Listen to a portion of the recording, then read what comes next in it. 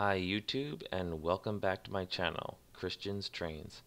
I'm Christian, and this video is the first episode of a weekly series I'll be doing, showcasing different American Flyer and S-scale locomotives and trains on my 4x8 modular layout. If you haven't seen my first video detailing the construction of the layout, please take a look when you get a chance. In this episode, we have the 6-48008 New Haven EP-5. It's a Lionel reproduction.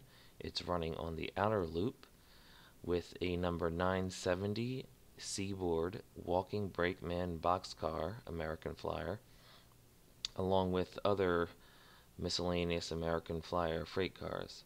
On the inner loop is a number 360 Santa Fe Alco A unit, along with a number 364 Santa Fe B unit, and 3 red stripe passenger cars, the number 960 Columbus, a combined baggage car, the number 962 Hamilton Vista Dome car, and the number 963 Washington observation car. Alright, enjoy.